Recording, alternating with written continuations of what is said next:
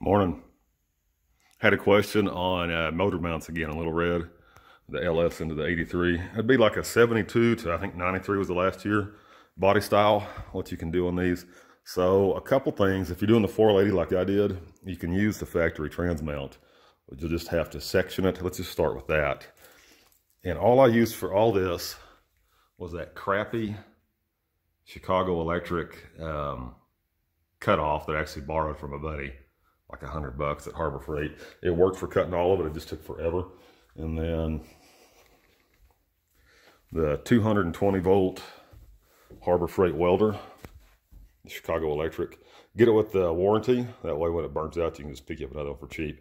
This is like $180 on sale. And no, I am not a welder. I hadn't welded in probably 20 years since I was a teenager. And even now I wasn't good at it. But if you're using 1/4" steel like I did, it's easy. Just watch a few YouTube videos, practice a little bit. I actually practiced by doing it. So first we did my nephew-in-law, who does weld regularly, helped me with the trans mount. Let's look at that. So to get this thing where you want it, you have to put a jack under the trans, have your motor and trans bolted together, drop it in here on the hoist. Hopefully y'all don't throw up. And then hold the motor on the hoist, hold the trans up on the jack, and you can get everything situated where you want it. So what we did, I thought this truck was taller than this. I'll go through this again. You can do this. So even if you have no welding experience, man, just look on the YouTube. Get you some 1/4" steel, get you a cheap welder, get you a quick, cheap cutoff wheel. You can do this, I promise. Even I could do it. And I have a 7th grade education, so y'all can do it too. So that right there, that's the 1/4" steel we cut. It looks like probably 3.5 inches by probably 10. So we just sliced the cross member into thirds. Okay. And then you bolt back in the outer sections here and here, okay? And then you can modify the Dodge transmission mount. You can spread the ears on it and then retack it. You might need to get some help for welding that because it's light gauge steel. I had to get my nephew-in-law to do it, but it's no big deal. And the Dodge trans mount will fit on the 4L80, okay? And then you can go ahead and weld your fill-in pieces, the 3.5 by, it's like 10, so it might be a foot, on the cross member itself, the outer pieces. And then you can position the middle cradle front to back as you need it, and then tack that. And then we blasted this thing and painted it. I hope that makes sense. Once you get under here working on it, you'll figure it out. It's actually pretty simple. I'd never done one of these before. This is my first pretty much everything on one of these. So if I can do it, you guys can do it. For the motor mounts, kind of hung the motor in there and then did the trans mount first. Man, I'm sorry for this. I'm old.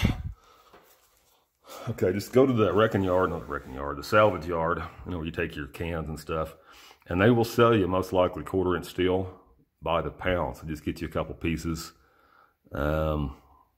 And then, man, it's kind of hard to see. But what I did is these are S10 motor mounts.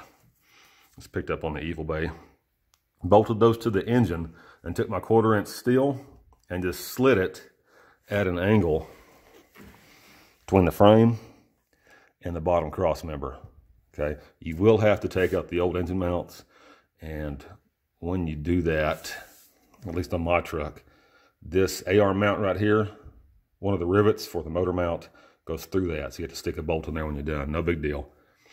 So anyway, you stick your plate steel in there, both sides, get the motor to the height you want, and then just mark that dude, okay?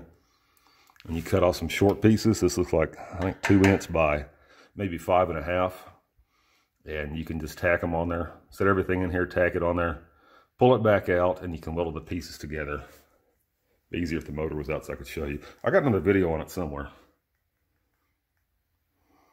Now,